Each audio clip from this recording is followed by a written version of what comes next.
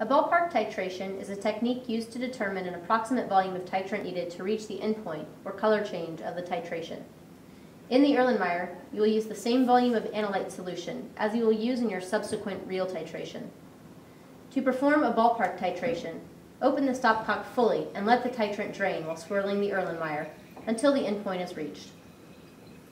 You are not looking for an accurate volume, just the approximate volume needed to reach the endpoint. Please remember, you still read the burette to the hundredths place. You want to stop the flow of titrant when the indicator changes color, but it's okay if the indicator is too dark, as you've now learned the approximate volume needed to reach the endpoint. This allows you to work more efficiently by adding titrant quickly at the beginning of your real titrations and only slowing when you are within a few milliliters of the endpoint.